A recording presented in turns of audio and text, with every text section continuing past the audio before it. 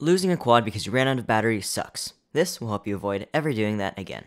Just go into Betaflight, hit connect, go to your OSD tab, and enable battery efficiency. In your OSD, this will show up as milliamps per kilometer or mile, depending on your preference, and this is basically your quad's efficiency, how much battery is consumed per 1 kilometer or per 1 mile. And by trying to get this number as low as possible, you can find out a lot of interesting things about your quad. First of all, your most efficient cruising speed. If you go out and do laps on a non-windy day, you'll be able to figure out where your quad is most efficient, and then you'll be able to target that in the future.